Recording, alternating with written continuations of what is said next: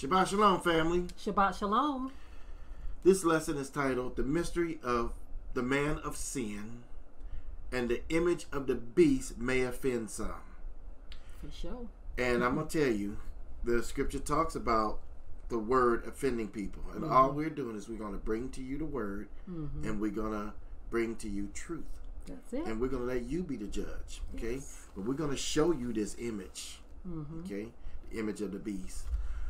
Now, first of all, let's go to Romans, because I want to show you what's going on with man and how man is trying to create this image, right? And how the image of the beast has been around a long time, but he's been really gearing up to get people to worship this image, and Paul saw it.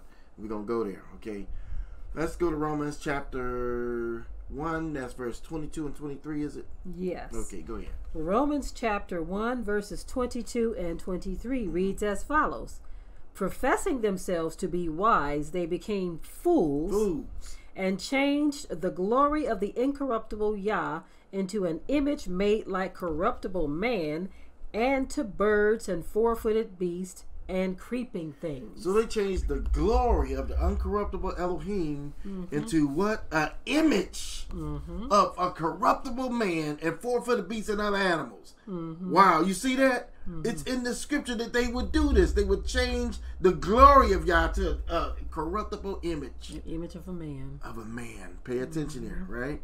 So now, let's go to Hebrews, because Yah has an image. He has his glory and his image. And I'm going to show you this here, right? Yeah, we're going to show through this lesson, too, that imaging is very powerful. This is why you have to pay very close attention to images that are portrayed or presented. Let me say this to you, just like you said. Images are powerful. They're very powerful, to the point to where Yah said, Israel, you better not have any graven image around here, because if you do, it's going to anger me and I'm going to bring my wrath upon you. So Yah didn't play that image thing, right? You couldn't just give up. That's why Israel had so many problems, because they had idols everywhere. Idols and little statues and little gods that they would worship from time to time. That's why God didn't want these images. But man goes out and he creates another image. Now watch this. This is Hebrews chapter 1, verse 3. Hebrews chapter 1 verse 3 reads as follows. Who being the brightness of his glory and the express image of his person, and upholding all things by the word of his power, when he had by himself purged our sins, and sat down on the right hand of the majesty on high. So it's talking about Yahushua HaMashiach. It said that he was the express image of his person. Talking about Yah. He was the express image of Yah, right? So Yahushua had an image, an express image of Yah, right? Now, I want to show you something here. Let's go. I'm going to show you this. I want you to see this, right? When you look at this word, express image, Hebrews chapter 1. Let me just pull it up here. And let's get the Greek for, the Hebrew for, no, Greek. Watch this. Okay, it says express image. Okay, what does that word say? Character. An English word. Character. So you say, oh, he's a certain character. Or this person is a certain character in a play. Or a good portrayal of something. That's right. A character. Portrayal or character. That's right. Character. Express image. An exact copy or representation. A representation. Wow. Are you hearing it? Now watch this, right? Now, we know that spoke about the Messiah, right? Being an express image of his person, of Yahuwah, right? But man was created in the image of Yah too, right? Right? It says in the image of Yah created he, him, he, them. Man and woman created he, him, right? Them, right? So he said, I created him in my image, right? Pay attention. So when he created man in the image, what's going on here? What is he talking about here, right? Well, it can get kind of deep here, because man isn't just is the only physical part of him. There's a physical image of man, but there's also a spiritual image, right? And man, we know, is both body, soul, and spirit, right? Yes. But let's watch this, right? But now let's go to Daniel chapter 7, because Daniel chapter 7 is going to tie this into this man of sin and the image of the beast, right? It's going to talk about this. And one thing you need to understand is it's going to talk about someone else too. And guess who? The Ancient of Days. And it's going to describe the Ancient of Days. Now listen to this. Daniel chapter 7. What verse are we reading? Start at the entire chapter. The entire chapter. Okay. Yes. Daniel chapter 7. In the first year of Belshazzar, king of Babel, Daniel had a dream and visions of his head upon his bed. Then he wrote the dream and told the sum of the matters. Daniel spoke and said, I saw in my vision by night, and behold, the four winds of the heavens strove upon the great sea, and the four great beasts came up from the sea, diverse one from another. The first was like a lion, and had eagle's wings. I beheld till the wings thereof were plucked, and it was lifted up from the earth, and made to stand upon the feet as a man. And a man's heart was given to it. And behold, another beast, a second like to a bear, and it raised up itself on one side, and it had 3 ribs in the mouth of its between the teeth of it.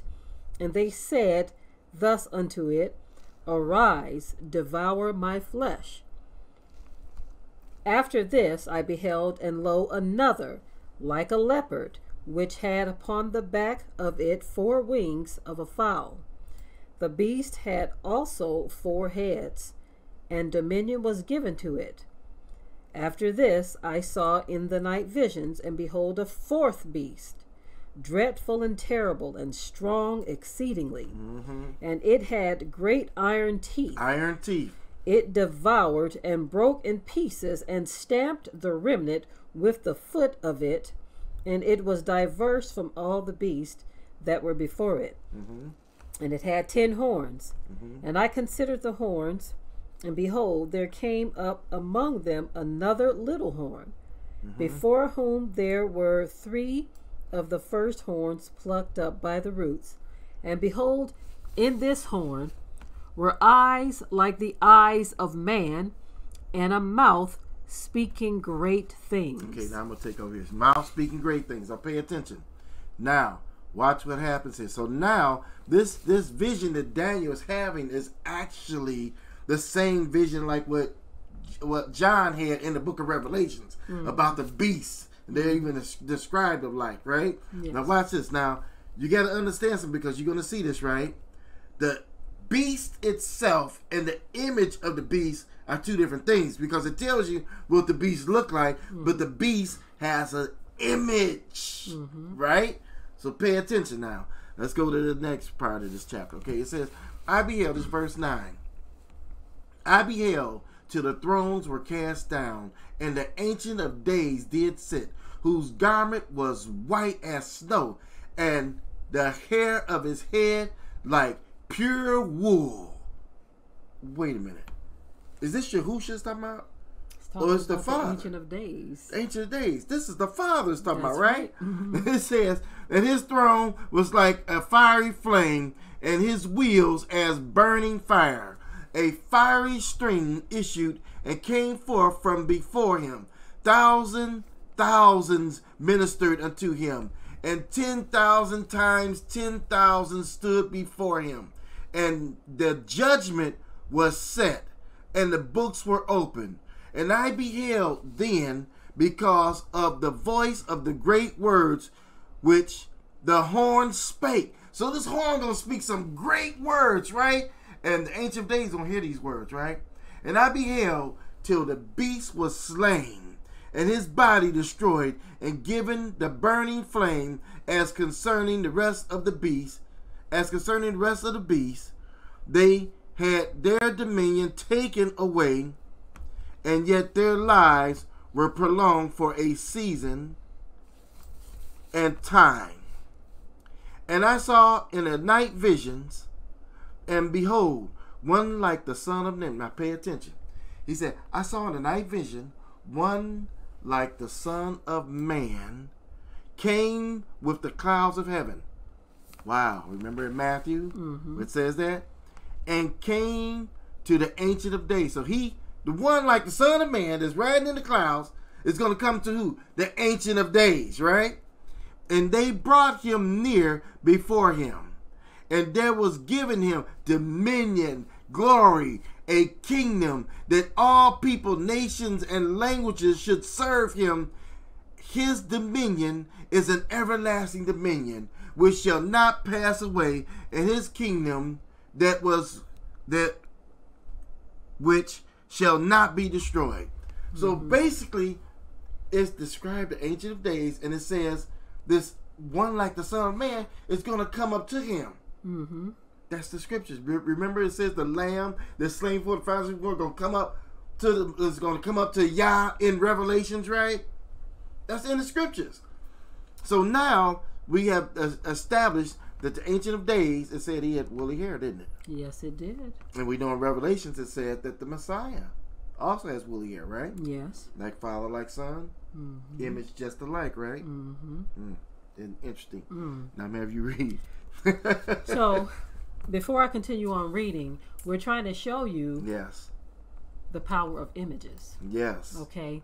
And the importance of images. Yes.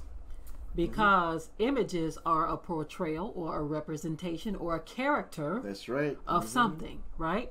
And so the scriptures talks about how man and woman were created in the image of Yah. Yep. Right? Okay. Yep. Then it goes on to tell you how the sun looks, and it gave you a description of how the Ancient of Days himself looked.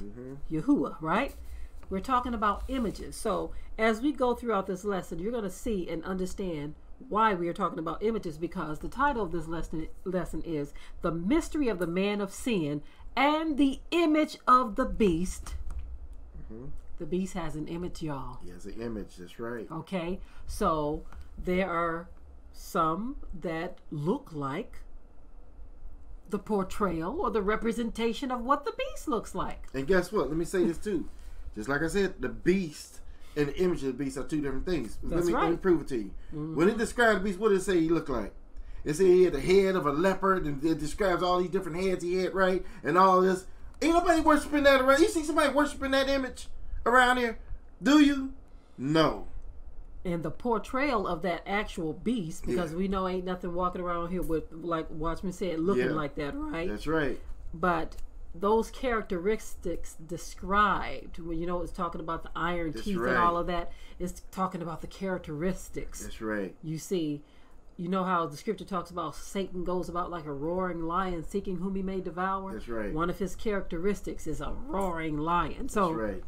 That's a characteristic. Okay, but there's also an appearance. Okay, so we're going to get into all of this because the scripture imaging can be more than just what something looks like. It can also be the character. That's because Yahusha, it said he was the expressed image of the Father. Or the character. Yes, both. You see, and so let's get into this. We're going to pick this back up at verse 15. Okay, I, Daniel, was grieved in my ruach, in the midst of my body, and the visions of my head troubled me. I came near unto one of them that stood by, and asked him the truth of all this. So he told me, and made me know the interpretation of the things. These great beasts, which are four kings, which shall rise out of the earth. But the Kodashim of El Elyon shall take the kingdom and possess the kingdom forever. The saints, that's right. And ever and ever.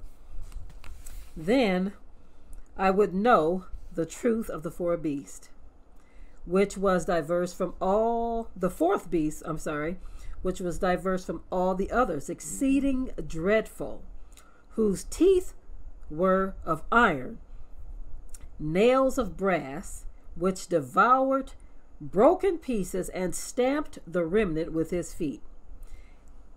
And of the 10 horns that were in the head, and of the other which came up and before whom 3 fell, even of that horn that had eyes and a mouth that spoke very great things, whose look was more stout than his fellows.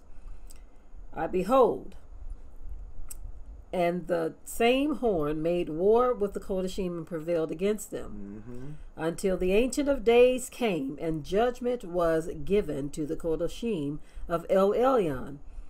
And the time came that the Kodashim possessed the kingdom. Thus he said, the 4th beast shall be the 4th kingdom upon the earth, which shall be diverse from all kingdoms, and shall devour the whole earth, and shall tread it down and break it into pieces. That's right.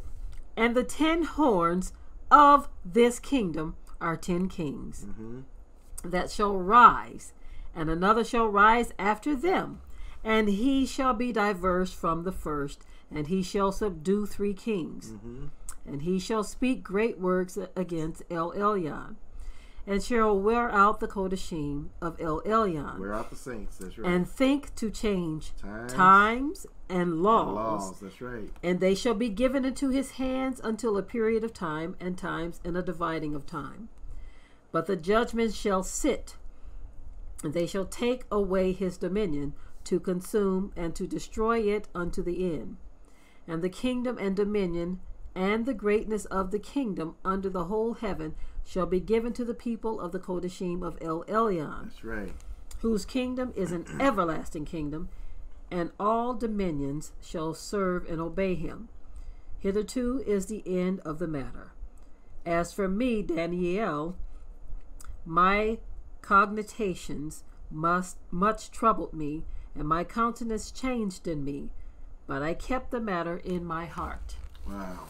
Okay, so basically, you see, it's talking about the last days. It's talking about when this man of sin, right, and they in this image, right. We're gonna get to that because it's gonna get deep. Then you're gonna show you this image, and we're gonna show it to you too. So now that we know what the Ancient of Days look like, and we know what his son look like, and we also see what is going on, right, and we see how this man of sin is going to rise up and speak these such great words, and then he's going to wage war against the Kodashim, which are the saints of Yah, right? Watch this. Pay attention. Now, let's go to the book of Enoch, because you need to see the description that it talks about those that were born of the fallen angels. I want you to see this. This is the book of Enoch, and let's go to chapter 105, verse 1 through 3. I hope that's the same in here. Yes, I certainly hope so too. Book of Enoch, 105. 1 through 3.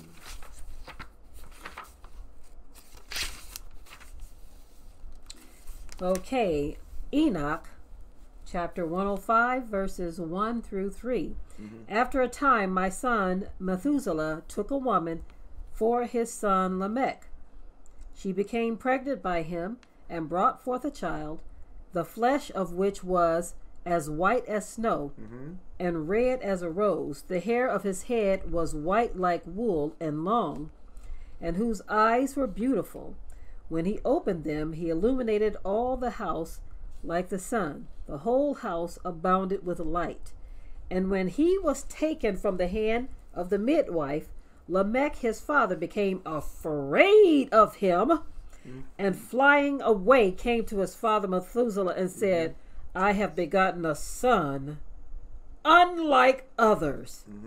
He is not of men, but resembling the offspring of the angels of heaven, is of a different nature, being altogether unlike us. Wow. Now, notice it says he resembled the offspring, right, of the fallen angels. Yes. So these fallen angels are, if you look at what I described them, it says the flesh of which was as white as snow and red as a rose. So it's telling you, when he saw them, he looked at his son, and he said, he looked just like the children of the fallen angels. This is the scriptures, right? And now, I want to point out too, I got to reiterate, the passage made it seem like the father of this child, who was white like snow, red as a rose, that father was afraid of him. As a matter of fact, it made it seem like he cut and ran out of there so fast. He ran. He's like, "What have we begotten?" He is. I gotta say this. Gotta give it again. Go ahead. It says, and he was taken from the hand of the midwife. Lamech, his father, became afraid of him. Yeah. And flying away, he cut and ran, y'all.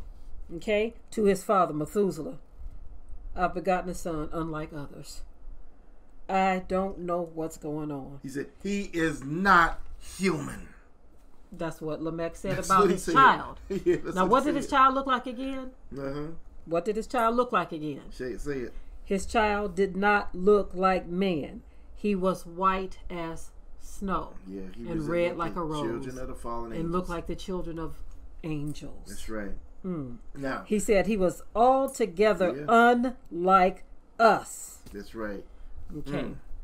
Imaging is very important. Imaging is very important. Now, let's go to the story of Gehazi. Let's go to it's 2 Kings chapter 5, verse 27. 2 Kings chapter 5, verse 27. Now, if you know the story of Gehazi, Gehazi was dealing with Elijah at this particular moment, and he went and did something wrong, and he didn't know that Elijah had the power to see what he had done. And so Elijah, when he saw him, he put a curse on Gehazi, and we're going to read that part from there. Okay, so just verse 27. Let me see. Because you kind of gave the backstory, so I'll back it up to 24. That's good. And when he came to the tower, he took them from their hand and bestowed them in the house, and he let the men go, and they departed. But he went in and stood before his master. And Elisha said unto him, Whence come you, Gehazi? And he said, Your servant went nowhere. And he said unto him, Went not my heart with you when the men turned again from the chariots to meet you? It is a time to receive the money and to receive garments and olive yards and vineyards and sheep and oxen and men servants and maid servants. The leprosy thereof of Naaman shall cleave unto you and unto your seed forever. And he went out from his presence a leper as white as snow. So basically, he put a curse on him. Okay? And the curse was that you were going to be a clean leper, basically, because you know the scripture talks about clean lepers and unclean lepers. Unclean leper would be spotted. Okay? A clean leper would be completely white, no spots, basically. And so he said, basically, you're going to leave from here, and you're going to be the leprosy of Naaman is going to cleave unto you and your seed forever. Your offspring. And it says he went out from his presence a leper as white as snow. Wow. Pay attention. Let's go to Numbers chapter 12, and you'll see where we're going with this. Let's go to Numbers chapter 12, verse 10. Numbers chapter 12, verse 10. I want to say, as we get into this lesson more and more, the scripture warned that some would be offended by the word. That's right. Now you have to check your heart if the word offends you, okay? I'm not saying if we offend you, because we're bringing you the word. We're telling you what the scripture says. So some people are going to be just offended just because of who's bringing the message. But if someone who looked like what we're describing were bringing this message, it will probably be more readily accepted. But that's not the case here. We're bringing you the word, and if the word is sounding offensive to you at this point, it's probably a good time to go and pray, okay? Because and ask the Most High to soften your heart to receive His word, okay? Okay, so we are looking at Numbers. Yes. Chapter 12, verse 10. You can start at verse 10 and verse 10 and 11. Okay. Can I start at 9? Yeah, because it tells you what happened there. Okay. Yeah, go ahead. And the anger of Yahuwah was kindled against them, and he departed. And the cloud departed from off the tabernacle. And behold, Miriam became leprous, white as snow. And Aaron looked upon Miriam, and behold, she was leprous. And Aaron said unto Moshe, Alas, my Lord, I beseech you, lay not the sin upon us, wherein we have done foolishly, and wherein we have sinned. So again, it was a curse that Yah put on Miriam and turned her white, leprous as snow. Okay. Very similar to Gehazi. That's right. Exactly. And Gehazi's seed. That's right. Forever. Forever. That's right. Now let's go to Exodus chapter 4, verse 6. And you're going to see why this is important, because we know that all scripture is very important. Yes. And especially when it deals with imaging. This is deal with Moses. It's Exodus chapter 4, verse 6. Exodus chapter 4, verse 6 reads as follows. And Yahuwah said furthermore unto him, Put now your hand into your bosom. And he put his hand into his bosom, and when he took it out, behold, his hand was leprous as snow. Interesting. Yes. So Moses put his hand in his bosom, and he pulled it out, and his leprous as snow. Now, White as snow. White as snow. So that proves that Moses could not have been a white man. He had to have been a person of color, because it wouldn't have been no different. You look, so okay, he was hand a little bit whiter than he already is, right? It couldn't have been that way. So this is proof that he was a man of color. Now, why is this so important? I'll tell you why. Because we're trying to establish that there have been something going on with the imaging over the years, and the image that's being pushed to worship.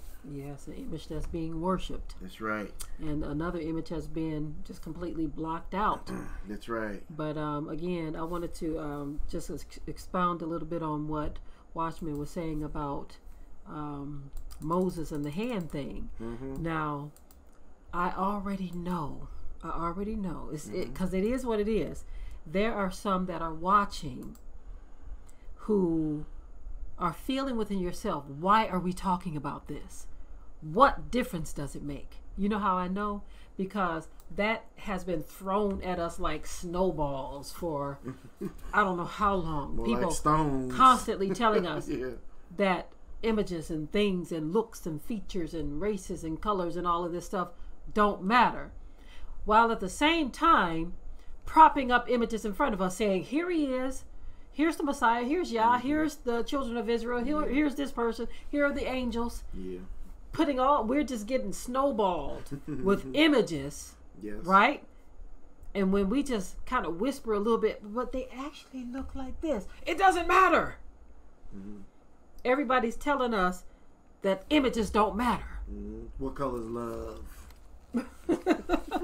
Everybody's telling us stuff don't matter, while at the same time throwing deception at us. Okay. It does matter. I'm going to show you why. Now, we're going to go to a very important passage. This passage in Daniel is so important until you got to see it, because this is going to play out in the last days. I talked about it in the last one we did, but I'm going to get into more details now. This is Daniel chapter 2, and we're going to look at verse 31 through 45. Now I want you to pay attention. I can read half of that for you too. Daniel chapter 2, verses 31 through 45. Reads as follows. You, O king, saw, and behold, a great image. This great image, whose brightness was excellent, stood before you, and the form thereof was terrible.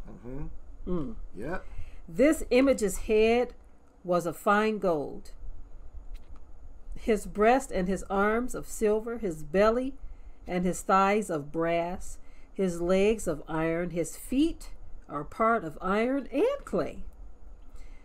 You saw till that a stone was cut out without hands, which smote the image upon his feet, and that were of iron and clay, and broke them to pieces.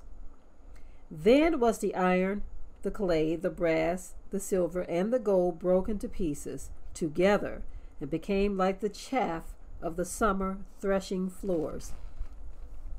And the wind carried them away, that no place was found for them. And the stone that smote the image became a great mountain, and filled the whole earth. Wow. This is the dream, and we will tell the interpretation thereof before the king. You, O king, are a king of kings, for the Eloha of heaven has given you a kingdom, power, and strength, and glory. And wheresoever the children of men dwell, the beasts of the field and the fowls of the heavens has he given into your hand, and has made you ruler over them all. You are the head of gold. And after you shall arise another kingdom inferior to you, and another third kingdom of the brass, which shall bear rule over all the earth. Okay, I can take it from here. Okay, then it says this here, verse 40. It says, and the fourth kingdom shall be strong as iron, forasmuch as iron breaketh in pieces, and subdueth all things, and as iron that breaketh all these, shall it break in pieces and bruise. And whereas thou sawest the feet and toes, part of potter's clay and part iron, the kingdom shall be divided, and there shall be in it of the strength of the iron, forasmuch as thou sawest the iron mixed with miry clay, as the toes of the feet were part of iron and part of clay. So the kingdom shall be partly strong and partly broken. And whereas thou sawest the iron mixed with miry clay, they shall mingle themselves with the seed of men, but they shall not cleave one to another, even as iron is not mixed with clay. And in the days of these kings shall Yah of heaven set up a kingdom which shall never be destroyed, and the kingdom shall not be left to another people, but shall break in pieces and consume all these kingdoms, and it shall stand forever. Forasmuch as thou sawest that the stone was cut out of the mountain without hands, and that it brake in pieces the iron, the brass, the clay, and the silver, and the gold, the great Elohim have made known to the king what shall come to pass hereafter, and the dream is certain, and the interpretation thereof is sure. So basically, pay attention now. So Nebuchadnezzar, right? It's important you understand what someone says Nebuchadnezzar, because Nebuchadnezzar is a key figure as it relates to the image of the beast and the coming of the man of sin. Okay, now pay attention. So Nebuchadnezzar was so excited about this image. You know what he did? He went and he built one. So y'all wasn't telling him the image. See how carnal a person can be? Y'all didn't tell him what it looked like so that he can go and build an image that looks like it, right? Y'all told him this so he would know the future, so that it would be revealed in the scriptures what's going to happen to these kingdoms that's going to come. Not to this image, right? But this man wanted to build this image. And what did he want to do with this image? Did you know what he wanted to do? He wanted people to worship this image. Yeah, that's in the Word. It's in the Word. So now, let's go to chapter 3 and watch this. Start at verse 1. Daniel chapter 3, verse 1. Nebuchadnezzar the king made an image of gold, whose height was 60 cubits, and the breadth thereof 6 cubits. He set it up in the plain of Dura, in the province of Babel, Then Nebuchadnezzar the king sent together the princes, the governors, and the captains, the judges, the treasurers, the counselors, the sheriffs, and all the rulers of the province to come to the dedication of the image which Nebuchadnezzar the king had set up. Right. So he got a dedication day. We're going to dedicate this image. You all to come and show up, right? Keep going. Then the princes, the governors and captains, the judges and treasurers and counselors and sheriffs and the rulers of the province were gathered together unto the dedication of the image that Nebuchadnezzar the king had set up, and they stood before the image that Nebuchadnezzar had set up. Then a herald cried aloud, "To you it is commanded, O people, nations, and languages, that at what time ye hear the sound of the cornet, flute, harp, sackbut, psaltery, dulcimer, and all kinds of music, ye fall down and worship the golden image that Nebuchadnezzar the king has set up. Or else what? And whosoever falls not down and worships the same hour be cast into the midst of the burning fiery furnace. Therefore at that time, when all the people heard the sound of the cornet, flute, harp, sackbut, psaltery, and all kinds of music, all the people, the nations, and the languages fell down and worshipped the golden image that Nebuchadnezzar the king had set up. Now, are you hearing this? So he made this image, and he said, you going to bow down, you going to worship this image, I'm going to throw you in the flames of fire. So now we know where the story of the three Israelite boys came from, right? Because you know the story. They refused to bow down to this image. Right? The same thing in history is being played out in these last days. It's going to get played out in these last days. That many have already started to worship this image. And notice, what was it? It was the image of a man. It was the image of a man. Now I want to show you something here, okay? I'm going to show you this image real quickly here. Let's go to this image.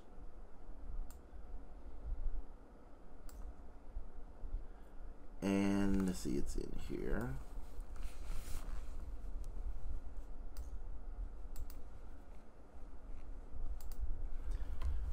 Okay, this is Nebuchadnezzar's dream image. Interesting, huh?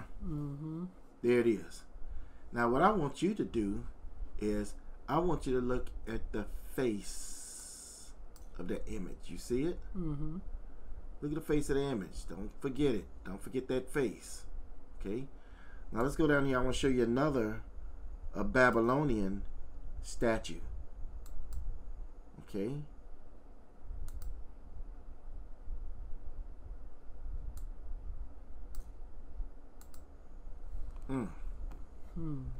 Let's see where they got that image from for the head. This statue is dated thousands of years old. Okay? Pay attention. Okay? Because we're going to get deeper into this, because this image that they have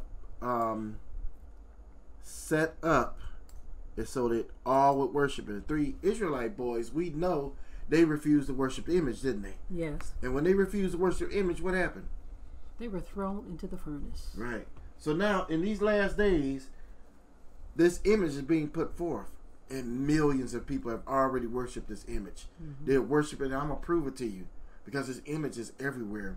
There's some of you out there even watching this broadcast have even worshipped these images at one time or another.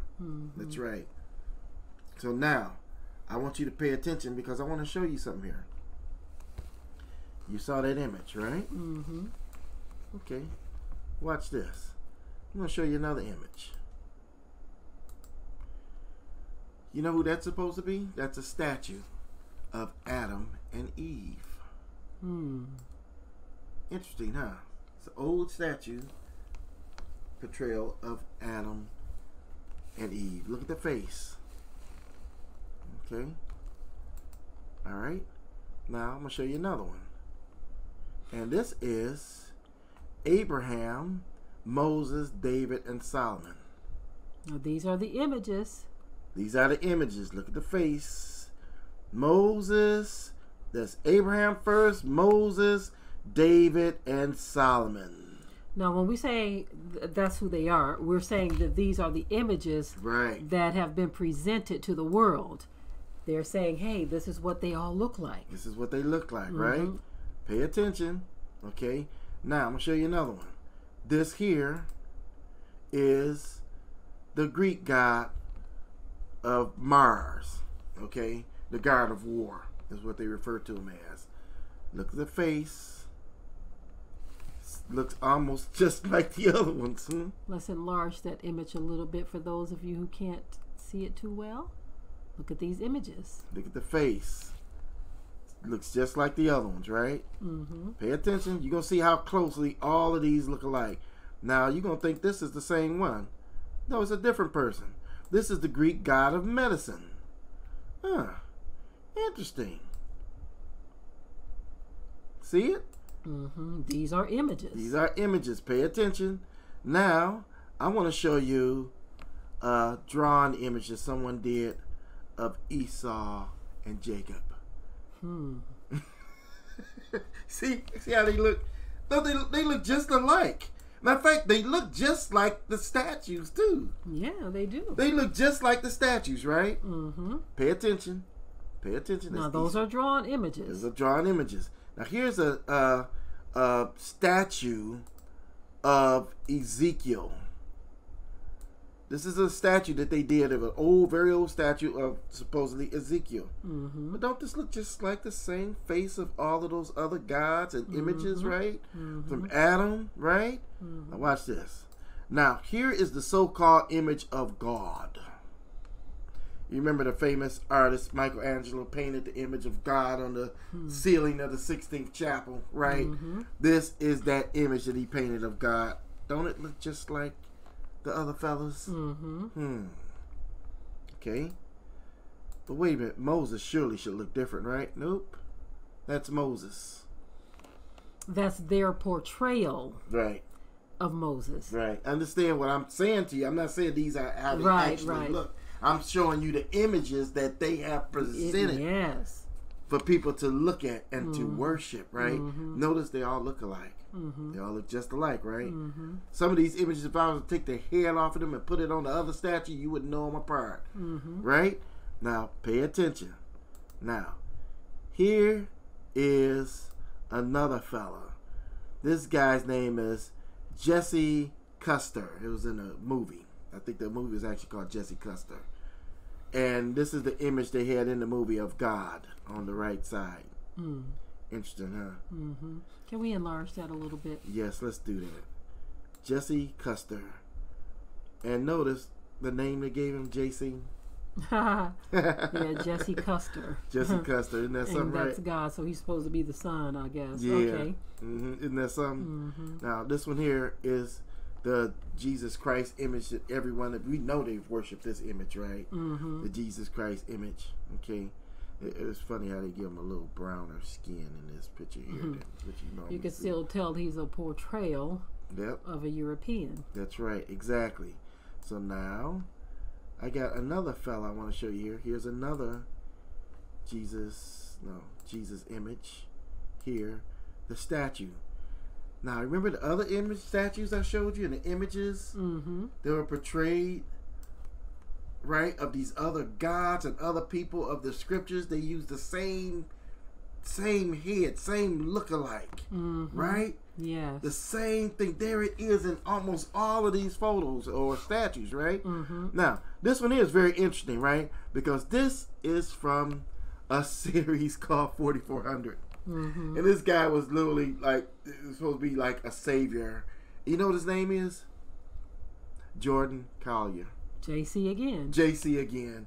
There it is. And the series 4400. 4400. That's right. That's right. It just kind of made us think about the 144,000. But anyway, let's keep it moving. Isn't that something? Now he reminds me. Actually, I don't know if you remember Return of the King. What was the name of the movie? Lord of the Rings, Return of the King. That particular one. Remember when the king showed up and he was getting these ghosts? He was trying to get these dead ghosts to come and fight for him. And he was like, what say ye? And all this stuff, right? He said, will you fight for the king? I am the king. You know what he looked like? Like him. JC. So he's coming back with all these resurrected ghosts, and he's going to clean the earth of them, right? Yeah. Wow. Interesting, huh? Now watch this here. You know who that is? Lucifer. So even the devil, you even affix the same image to who? The devil. Right? The same image. Wow. Interesting, huh? Yeah. So the whole world has been bombarded. Yeah. With images. Yeah. Of people of the past, ancient people, angelic people, heaven and earth. The whole world has been bombarded with these images, and the whole world has accepted these images, and the whole world marvels at these images. The whole world worships these images, and the whole world tries to look like these images. That's right. I want to show you a couple more, because that's supposed to be Michael, right? The archangel. And I'm getting over to this one that I need you to see. Now this is funny. This is Neptune. Same one, right? Neptune. This is supposed to be Paul of the scriptures. Why does he look like Neptune? Why does he look like all of the other figures, right? Right? Here's Peter. Why does Peter supposed to look like all the other figures too, right? Now watch this. It's going to get interesting. Here's a god, Prometheus. Same thing. Why does he have an eagle on his shoulder? Interesting, huh? Why does he have that eagle? Look at what him. is that eagle about? Yes. Because you know the scripture talks about the eagle, right? Yes. Yeah. Isn't that something? Now, here's where I'm going with this. I want you to see this, right? This image here, let's go to this one first. This is supposed to be Noah. Okay. That's Noah. And this here is supposed to be St. John. Right? They all look so very similar. They look so similar. And this here is supposed to be Zeus. Interesting, huh? Look at Zeus and tell me, don't Zeus look like this image here? Serapis. Yes. Wow. They look like twins. They look like twins. This is Serapis on the right, and this is supposed to be Zeus, right? A Greek god. Now, I'm going to tell you where I'm going with this, because they use this image for a reason, because this is what Paul was talking about. When Paul sat there and Paul said, you know what? He said, the mystery of iniquity is already working in his days. You know why Paul said that? Because this image right here of Serapis was around in his days. You know when it was dated? This statue was dated 30 years BC, before the time of Christ, or the Messiah. Paul was born around when? Paul was actually died in 67 AD, right? So now you see what's going on. Paul, when he saw this image, he didn't just see the image. Understand what Paul saw. He saw even the rituals and all the things that were dealing with Serapis. He saw it coming into the assemblies, and he was like, "Man, this mystery of iniquity is already working. This image, people are worshiping this image, y'all." And he saw it in his days. Now, one thing I want to make a point of. The Most High specifically said, do not make any graven images, because they will be worshipped as gods. Right. And so people think it's something just completely innocent to have a statue or an image or something like that. Right. But these images were formed because they wanted to somewhat deify what they were portraying by making these images. That's right. Making the likeness of a person. Even if they were making a likeness of Moses, they were trying to deify him with that image, to show people here is a representation of Moses or whoever, right? And so these images in and of themselves were almost like gods. That's why Yahuwah said, do not make any graven images of anything in heaven or in earth. That's right. Man, woman, or beast. That's right. And so when you look at these images, you see these images, guess what? So you understand why they use the same image from Adam to Elohim of heaven. Let's use the same image, right? For his son, for his apostles, for the angels, for the devil. They use the same image. Why do they use the same image? Because they're trying to get your mindset to be in a mind of worship. So when you see this image, you'll automatically worship it. Or, let me say this real quick.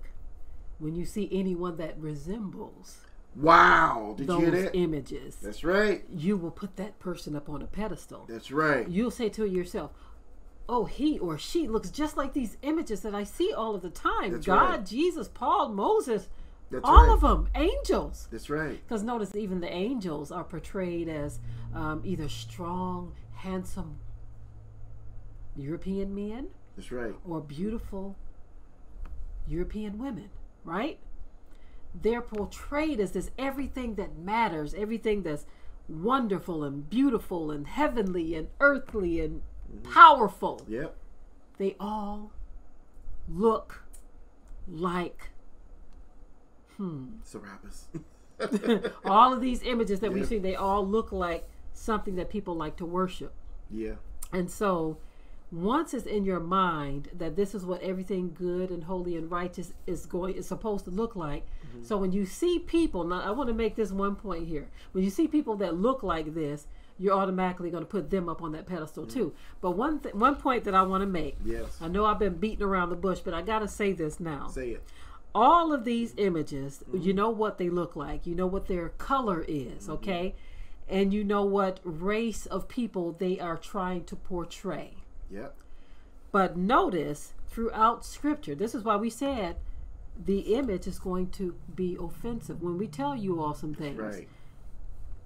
what the Scripture says about people that look a certain way, that look this way, they were either the children of angels, or they were leprous, or they had some type of curse placed upon them, like in the case of Gehazi.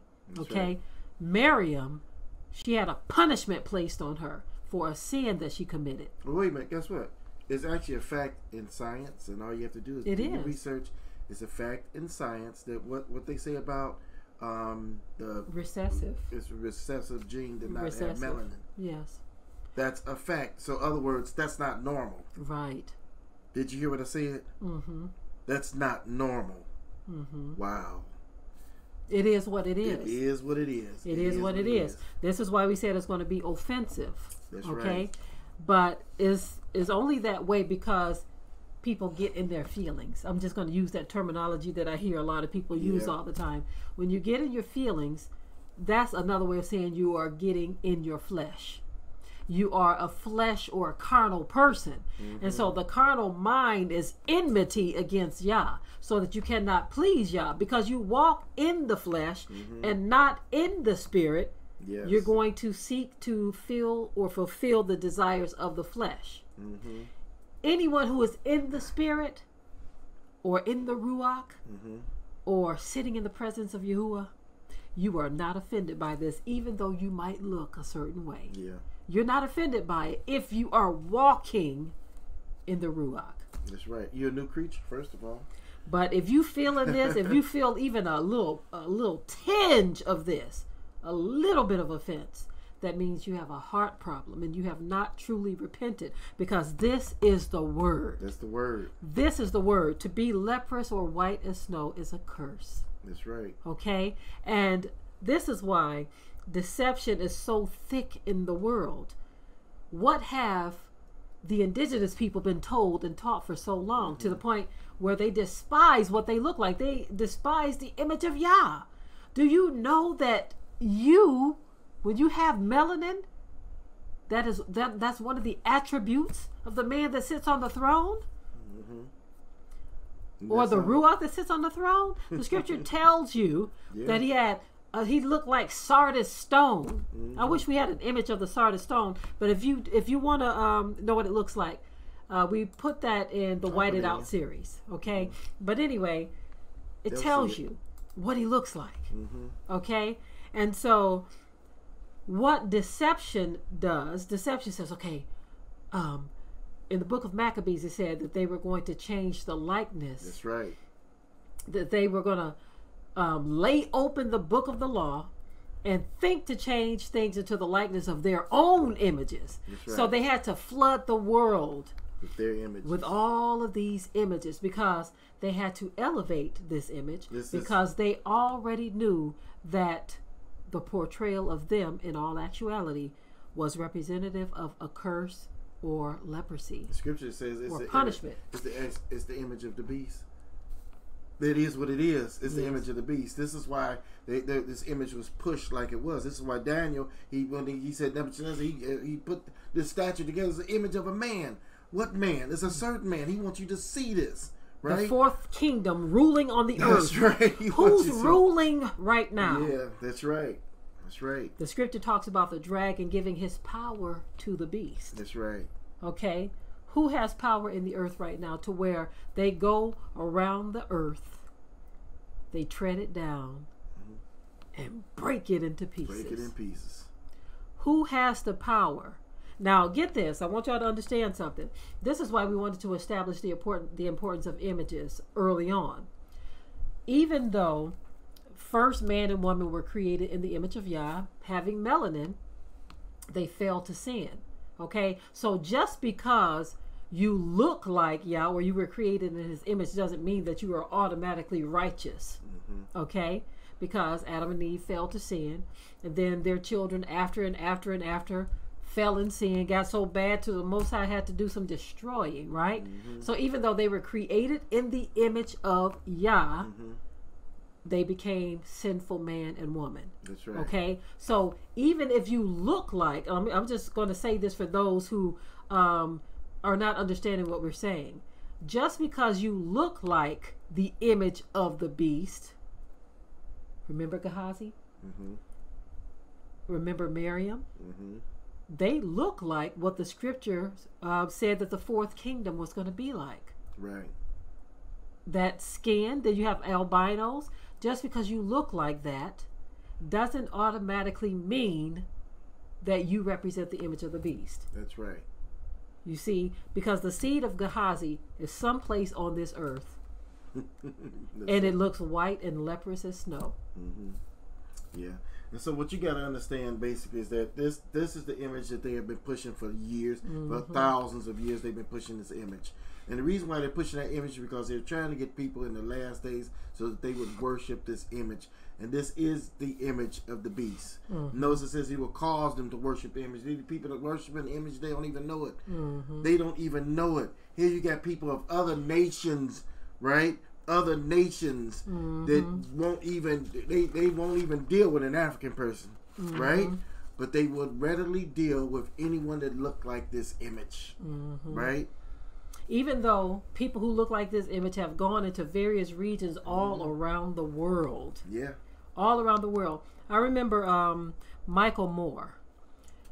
He said that Europeans have done some of the worst crimes in human history, but they have managed to convince the whole world that black people are the real threat. That's some trickery right there. That's some trickery. Right? Now get this, Michael Moore is a white man. That's right. He's a white man saying this. He looks just like the image. Right. He looks like the people he's talking about. Yeah, exactly. So this is what I mean, just because you look like that. But you have to understand there's a spirit. That's why we say there's two parts of this image. There's a characteristic that goes along with it as well. The characteristic of the beast and the image of the beast are, they all go together, okay? But there is a look and a spirit. Some people may have the look but not the spirit, you see? And I hate to say it, but there's some people who don't have the look but they got the spirit. Meaning you are a black person who got the spirit of the image of the beast. Yeah, got the spirit of it. That it done, because the scripture, that's why it says, be not conformed to this world, but be ye transformed by the renewing of your mind. So there are people who look just like Watchman and I, who act just like the spiritual characteristics or the attributes of the beast. Of the beast, that's right. Because it is that spirit that's in him. Yeah, and if he could, he'll tread you down and break you into pieces too. Right. Yeah, absolutely. We know it for a fact. Okay, so there's a lot of debate on who Esau is in the last days. And so the scripture tells you some things about Esau that we are going to get into. Yeah, let's cover this scripture right here. I want to cover that scripture. This is Jeremiah chapter 49, verse 10. Okay, I'm going to say this. It is what it is. The truth is what it is. And if the truth offends you, you have a heart problem. Okay? You have a heart problem, and you need to go and say, create in me a clean heart and renew a right spirit within me. That's right. Okay? Because for so long, you have many who have believed that to have melanin in your skin was a curse. Yeah, somebody got to explain that to me and make it make sense to me how someone who has a natural protection from the sun is cursed because of it. You got to make that make sense when the scripture clearly says. There's actually, they were teaching this. They were teaching it in churches too. In churches, I remember one apostolic church that was up in Michigan actually taught that black people could not make it into heaven. Yeah. Interesting, huh? And they were shocked to find another black person that had received the Holy Spirit. They're like, "You have the Holy Spirit, the gift of the Spirit. You're showing the gifts of the Spirit. How?" They were shocked. This was a white apostolic church. Yep. It is what it is, y'all. It is what it is. Yep. There were some who actually taught that the Most High, God as they call him, don't deal with black people at all. And that he would never fill them with his Ruach HaKodesh or Holy Spirit. And all of those teachings, right alongside the image of Serapis and Jesus and the angels and the children of Israel and all of the patrons of the Bible, all of them being in the likeness of the flesh of the people who were teaching this stuff, it makes it so people like us, some of us, because I never believed that stuff. But anyway, I never believed it a lot of our people internalized that, and they actually believed that this was a curse, and that to look like that was a blessing. I've even heard so-called black melanated people who praised some of their siblings. Some people that we know, some were a little darker, and they were praising some of them. They said, "You were blessed with lighter skin." They actually told some of their siblings that they were blessed with lighter skin because the brainwashing worked. The indoctrination worked. And that was a form of worshiping the image of the beast. To declare that someone looked better. Let me tell you something. Anytime you have people, watch what I'm about to tell you, right?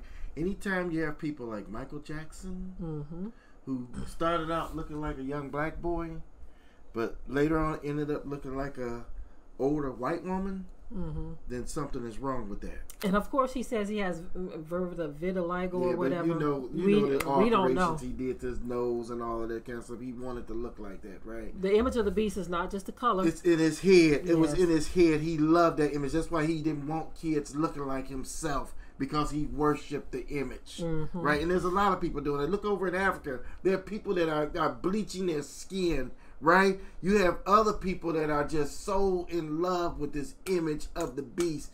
You know, if they have slanted eyes, they don't want their eyes to be slanted anymore. If you have dark, a thicker nose, I don't want this thick nose. Give me a pointed nose. Let's cut this pointed nose. I love my wide nose. Yeah, I'm going to get rid of all of this, to get rid of this color. I want to look just like this image. And then you have sisters that are chocolate, right here in the U.S., wearing blonde wigs. Why is that? They worship the image of the beast. Huh? Hey, y'all, it is what it is. And let me say something. Worship is not what you think. You think you have to bow down and do all of that. No. Worship is devotion. Yeah. You're devoted to something. You adore it. Yes. You praise it. So don't think that worship means you got to be saying glory, hallelujah to the image. No. Or that you have to clap for the image or bow to it. You don't necessarily have to bow and do all of that. You can look at the image and change yourself to the likeness of the image. Yep. That's a form of devotion and worship. Why do you think the angel got so mad at John when John marveled at the great whore that was riding the beast? Here he looks at this great whore riding the beast, and he marveled. He said, "Wow!" It says, "And when I saw her, I wondered with great admiration." And the angel said, "Wherefore did you marvel at her? She's a great whore of all abominations of the earth. She's the mother of all abominations of the earth, and you are mesmerized, mesmerized, right? By it, right? That's because that's how it is. That image is like that. People see that image, it automatically just doesn't do them in. They glorify the image. People everywhere glorify the image. Even those who look like the image glorify the image. Yep. And they say that if you don't look like me, then you are nothing. You're beneath. They call us SHIT skin. Yeah. Okay, that's what they say about those with melanin, because some of them know what's going on.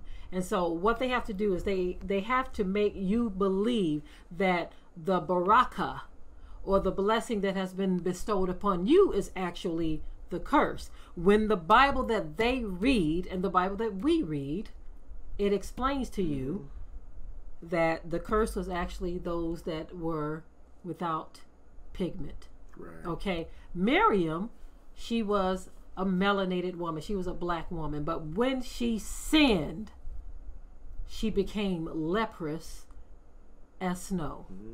Gehazi was a melanated man, dark man. But when he sinned, he became leprous as snow. And that passed on to his whole seed line as well. Did that same curse fall upon the Canaanites as well? Oh, that's right. That's right. Same curse. It was a curse. That's right. It's a curse. And who married the Canaanite? 2 Canaanite women. Esau. Right. Watch this here. I want you to understand something, right? Okay, I want you to get this thing. When it described Noah, it said he had pale skin and everything, right? He was an albino. Notice it says he had hair like wool, though. Wow. That's because a black person can have an albino child and he can have the white skin, but his hair will still be what? Like wool. In the Whited Out series, we actually showed you that there was a couple that had a black African woman or wife. The man, the father, was albino, okay? Completely pale.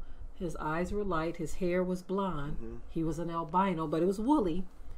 When they had children, they had normal looking black children. They didn't have albino children, okay? So they had normal looking black children, okay? Again, I can already sense that someone is offended by this. We are trying to teach you some history, some genetics, and some understanding of scripture, because so long we have all been lied to. That's right. Even those of you who look like what the image of the beast looks like, you've been lied to.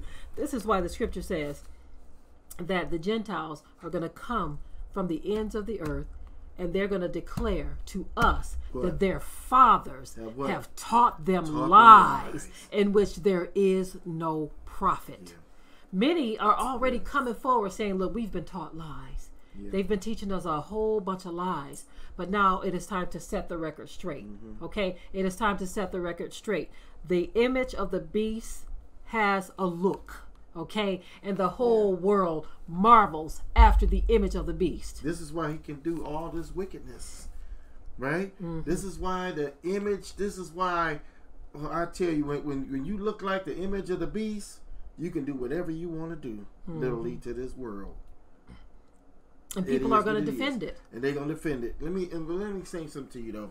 If you're offended at this, I can name 1,000 things a lot worse that people should be offended about, but they are not offended about. Right. You know, the killing of blacks every single day. You know, turning up missing, lynching going on again, all of this stuff going on. Destruction of the planet. There's a lot more serious things to be offended by other than this image of the beast. Okay, right? Because if you understand the word, the scripture tells you, he says, if any man be in Yahushua, he's a new creature, right? Old things are passed away. Behold, all things are become new. But if you are upset by this, then maybe you're not that new creature that you thought you were.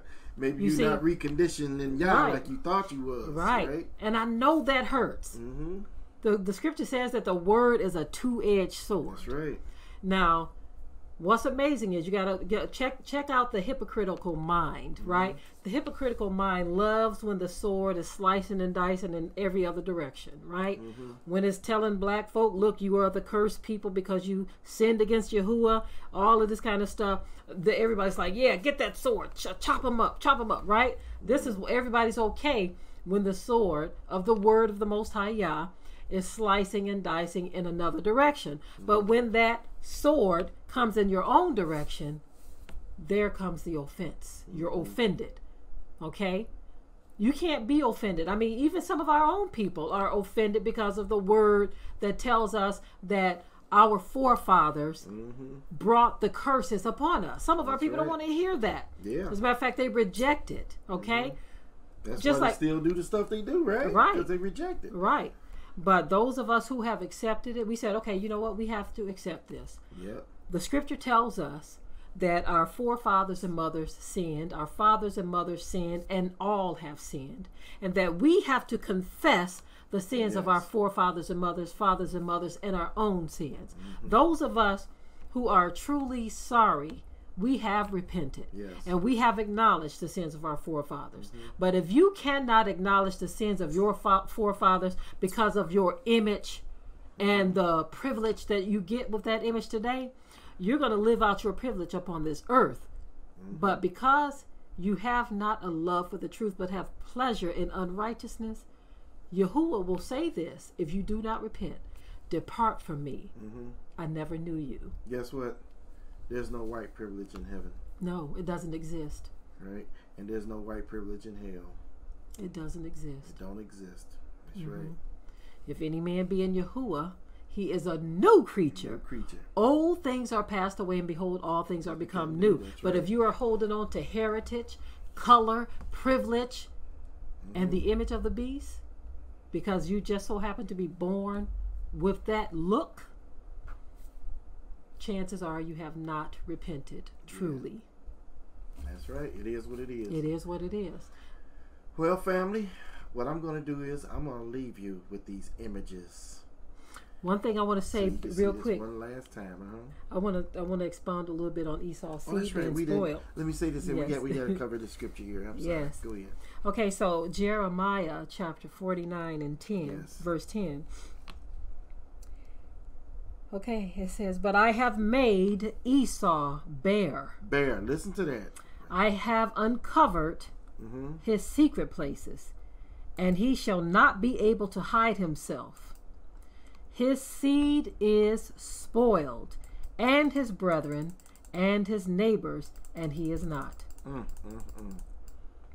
Interesting, huh? I want to show you something here. Watch this. That's Jeremiah 49:10.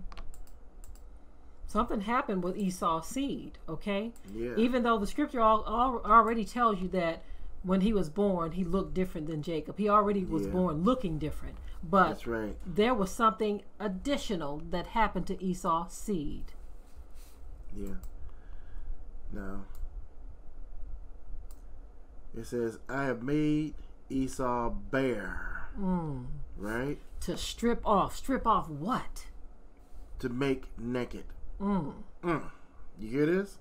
Now, we know Esau ain't bare as in nakedness. To drain away. Now, we know he's not naked like he can run around here without clothes. What is he running out without? Melon. Melanin, yes. Listen to that. Uncover, make bare. That's right. To make draw bare. out. So he won't be able to hide himself. So he can't hide himself. He can't hide himself, right? Exactly. So That's at right. some point, Esau may have had enough melanin to look, but his hair was different. Yeah. The scripture talks about how he had the hair of a goat, Yeah. and Jacob had the hair of a sheep, That's right. which has wool. So Esau already had differences, okay? But maybe the color was a little the same or close to the same. But the Most High said, I got to strip him. That's why it says to strip off, Yeah. okay? To make bare, Yeah. okay? Yeah. So that he cannot hide himself.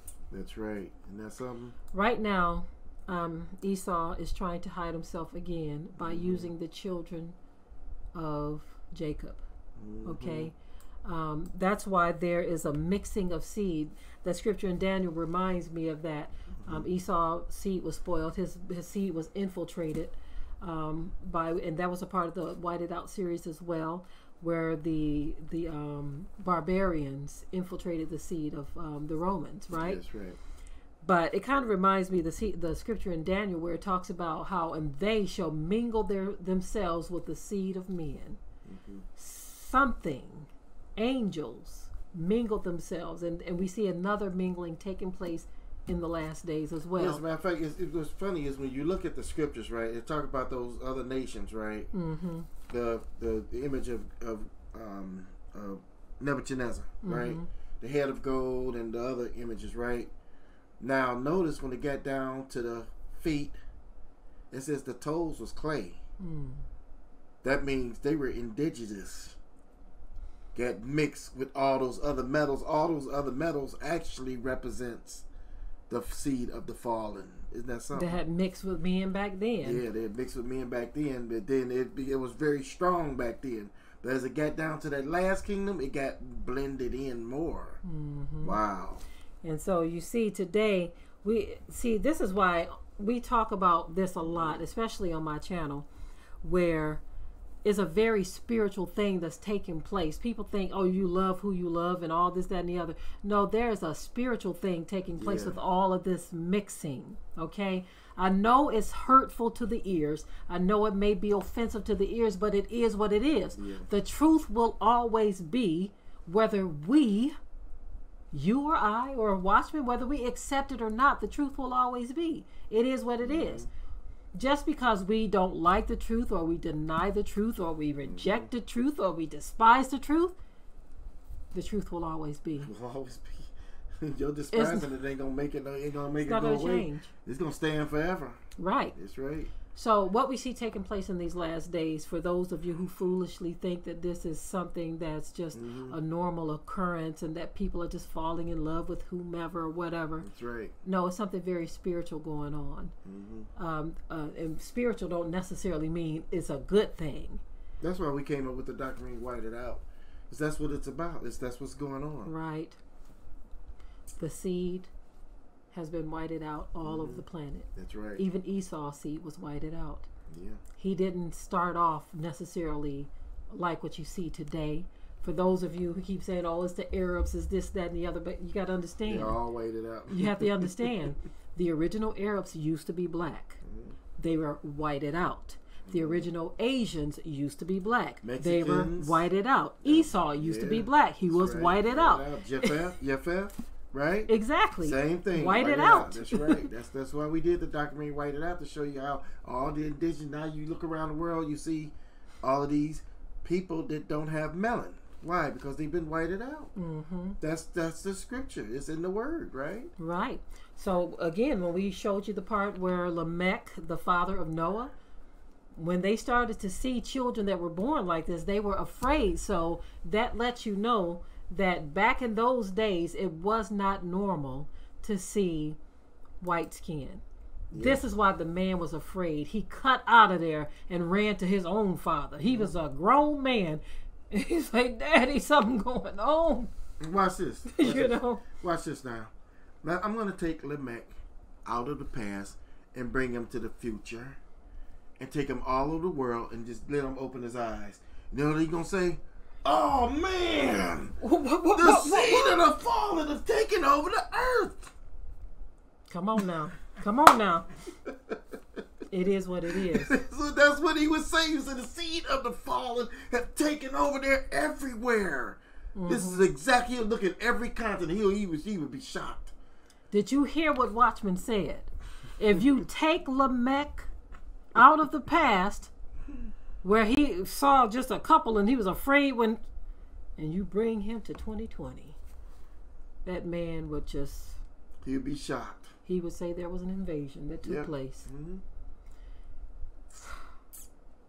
It's funny. It's scary. Yeah.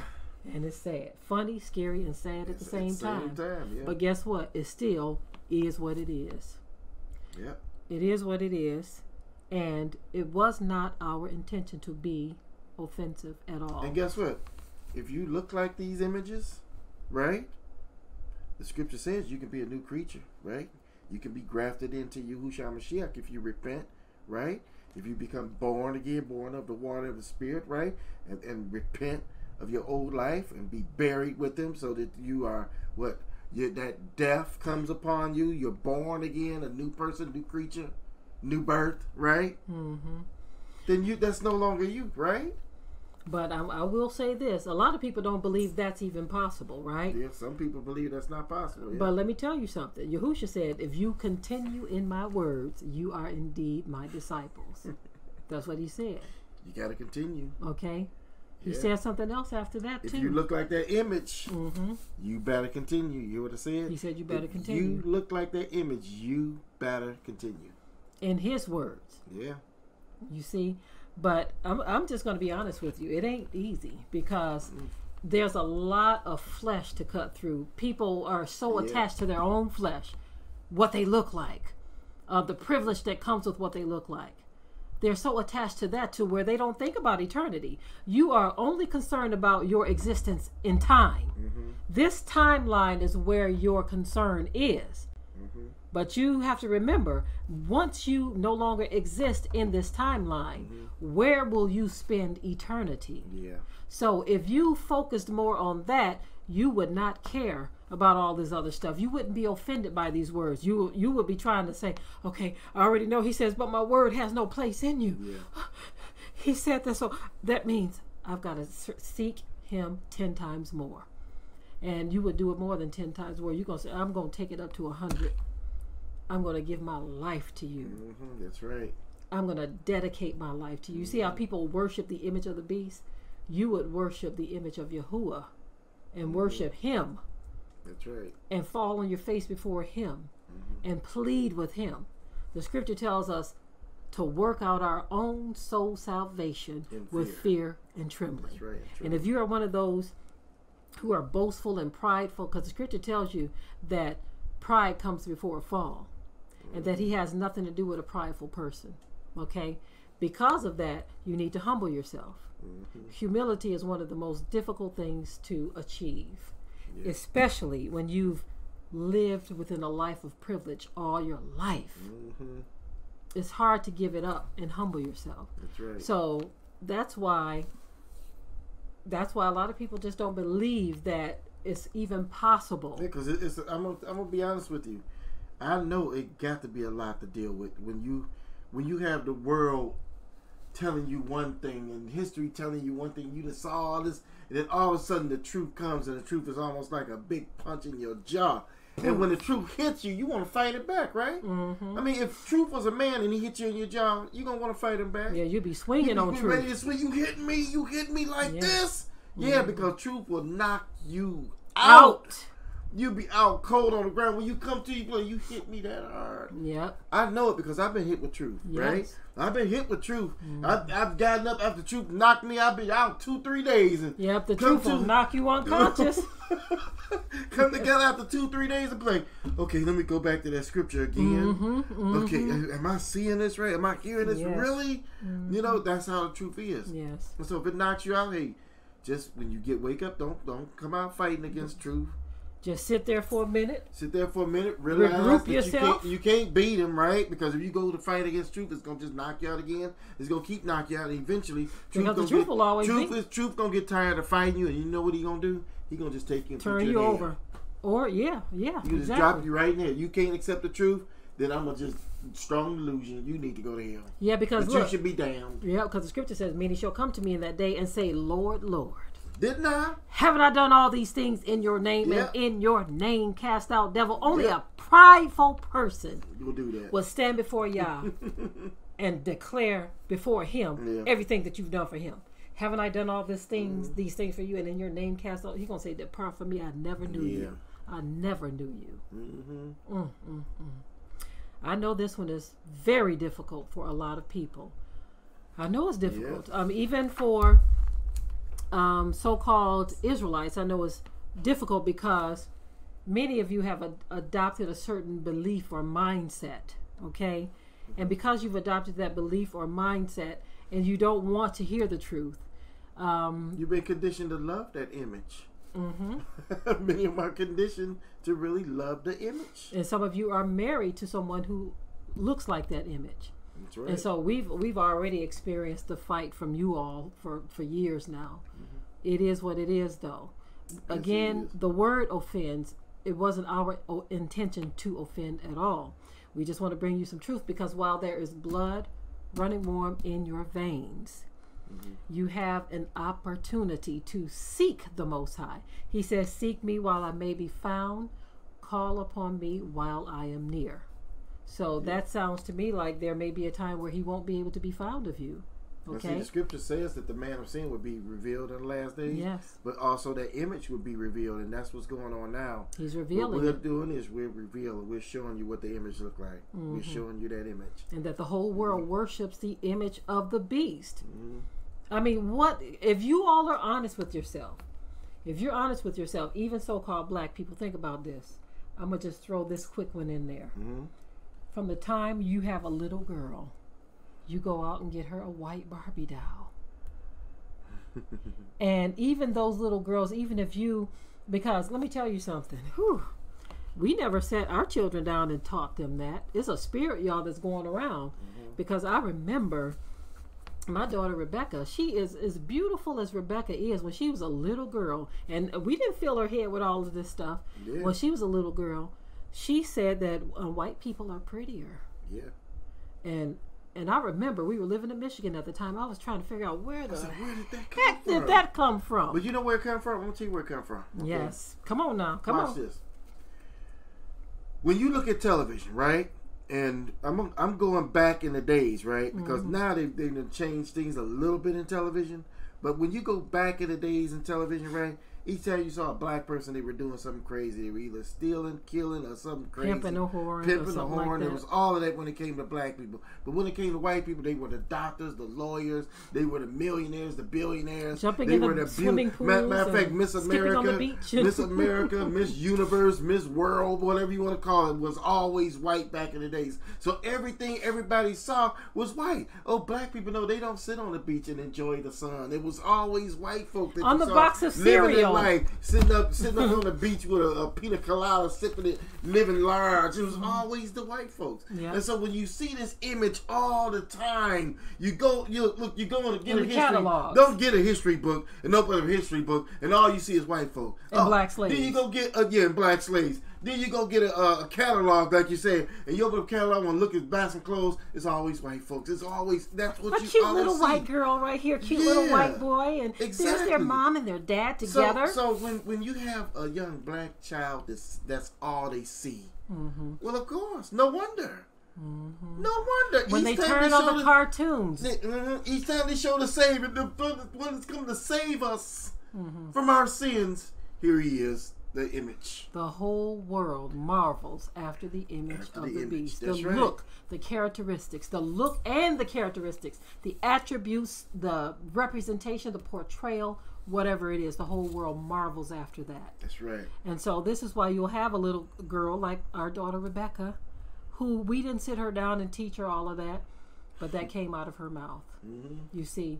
Now, and she changed since then. Oh yeah, absolutely. She's an adult now, but back then you have to ask yourself where it come from. And then when you look at the doll test, all of these little black children, when they have the white doll and the black doll, and they ask them which one is the ugly one, what made these black children say the black one, the one that looks like them? They think is the ugly one, and they say which one is the pretty one, the white one. You know what? There it goes again. They were caused to worship. They were caused to worship the image. In their mind, that's what they worship. They adore that image. There it is again. Wow. Everywhere. You go over to China. We put this in the documentary too. They're even trying to get the slant out of their eyes. And they think it's an improvement to marry lighter. When you look at those in India, and we're gonna cut it off in a minute, family. In India, they think that they have a caste system there. The darker you are, the lower class or the lower caste you are. The lighter you are, they consider you to be the better. And they like for their children to marry lighter so that their offspring or their grandchildren become lighter. And we see that happening even among so-called black people. We've talked about this plenty of times where you will have black men and women and even grandparents who marvel at the lighter skinned grandchildren. I've even shared stories on my channel. And watch this. You remember the movie Jungle Fever? He already had a woman that was mixed. She was mixed. Yeah. That wasn't enough. But that wasn't enough, right? And she even said it in the movie. Even his mixed wife said it. She said, I wasn't light enough for you, was I? Right there in the movie. She says, you had to go and get yourself a white woman. He said, he probably said, I got to have me 100%, 100% white. All cream, no coffee. It is what it is, family. The whole world marvels after the image of the beast. Yep. We love you, family. Yes, we love you and all. we're going to bring you that truth. The truth is what it is. It is what it is. And I'm going to roll these images one more time for you so you can look at them. We love you, family. And on that note, we're going to say Shabbat Shalom. Shabbat Shalom. Even though I had a whole lot more I could say, but we're going to go ahead. We love y'all. We love you all. We're going to roll these images and you all enjoy the rest of your day. Don't be offended by the word. The truth is what it is. The truth will always be, whether we like it or not. That's right. Well, behold the image of the beast. Shalom, family. Shalom.